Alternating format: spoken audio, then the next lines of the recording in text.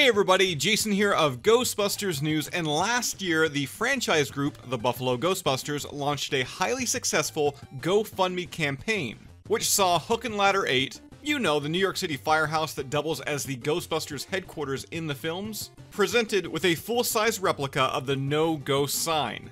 Now back in November, in celebration of the theatrical release of Ghostbusters Afterlife, the sign was put on display, being included in an interview for CBS Mornings, which saw stars Dan Aykroyd, Ernie Hudson, Bill Murray, Paul Rudd, and McKenna Grace all converge within the New York landmark. Now since then, the sign has remained outside Hook and Ladder, with many Ghostbuster fans stopping to take selfies or meeting to talk with those at work at the fully operational firehouse.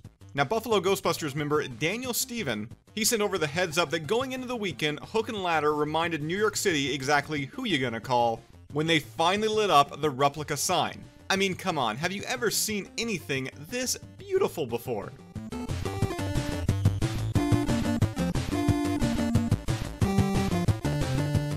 Now, as we reported earlier this month, this year's Hook and Ladder 8 fundraiser has kicked off, with a new GoFundMe campaign set up in hopes of getting the firehouse a vending machine. With a goal of $2,500, the campaign is roughly halfway there.